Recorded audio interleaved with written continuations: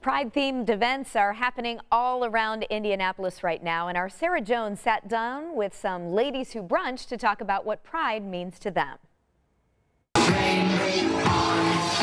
creative outlet, safe outlet, and financially beneficial outlet. Babies was once home to Legends Show Bar, a bar where these queens performed together on Talbot Street, and it's the first time they've been reunited since Legends closed down. I'm a preacher's kid, so I didn't come out until I was probably 22. Talbot Street was the first place that I ever was around other gay people. So it was just a really nice opportunity to bring people that I grew up loving and seeing, the people that let me know that it was okay to be yourself. So Ruth brought them all together for a family-friendly brunch. More people are realizing this is not a taboo thing. This is not something that happens behind closed doors. Like, this is an art form that should be celebrated. Because when I first came out, all of the gay bars, the windows were closed in. Like downtown Ollie's, I remember when they opened those front windows because it had all been boarded up.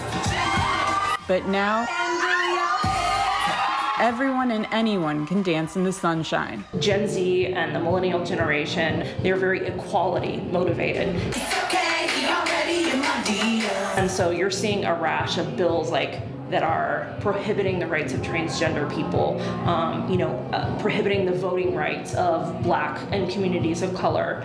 And all of those bills that are being introduced are a direct response. We are very far from acceptance, but we are doing much better at tolerating. Pride, to me, is the opposite of shame. Being a trans woman of color who is also an entertainer, pride for me means being able to walk in the daylight, proud as I can be, as who I am, without shame or having to hide or even being fearful. But it's not that hard to respect every human for being a soul. Show respect, mind your business, and you do you and I do me. I'll be good. And some advice from a queen on how to find the courage to be yourself. You have a limited number of days here on this earth. None of us knows the day or the hour in which we will be called home. Make every day count. And don't waste a single day being somebody else. Be yourself. Because everyone else is taken. Great advice there.